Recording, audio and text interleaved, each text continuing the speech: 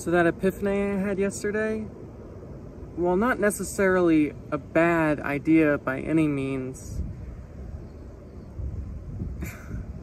I don't think it's gonna work. Now look, I know I work too much. I know I don't have healthy working habits. I know I should really adjust that, at least for the time being, until Emily's here and she can kind of, you know, tell me how it is, but I don't know. I just feel like if I'm not doing something, if I'm not being productive, quote unquote, my body doesn't do well with it.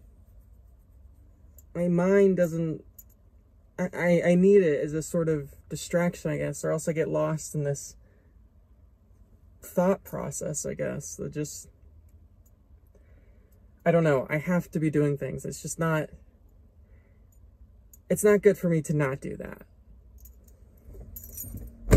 I know that's not exactly the, well, fairy tale ending people want. I know, like, I should just, you know, be happy with my life and blah, blah, blah, blah, blah, and all that stuff. But, it's just not how my mind works. I mean, maybe it will one day. I guess that's why I never really got, like, retirement. Like, what am I supposed to do with free time? I don't know what to do with it now. I don't have hobbies. It's just this. This is all work is all I know how to do. So I'm just gonna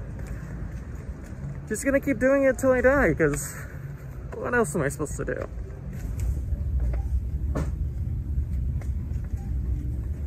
I'm currently at Target because Emily thinks the cats need to go to the vet, which I don't think they need to go to the vet.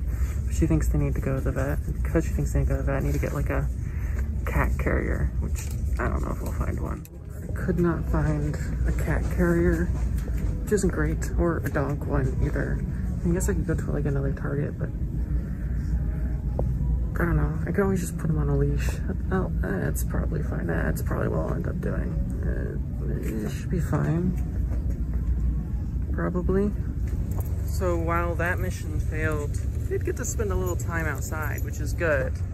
I still have to get a cat carrier before I leave because, you know, traveling 2,000 miles with cats often requires being able to put them somewhere.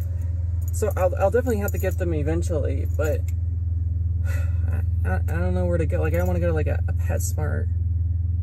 So I don't know.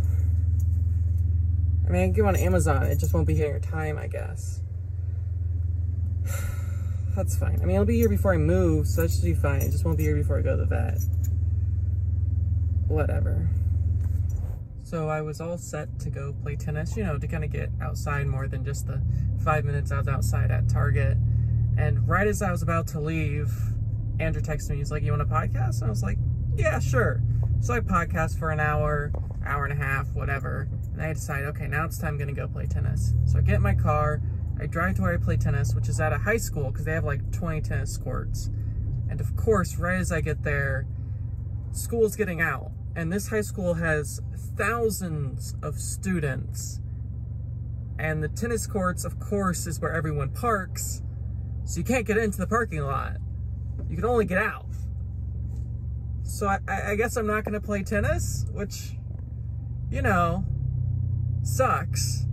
And then on top of that, I have to sit in this traffic because of all the students leaving school.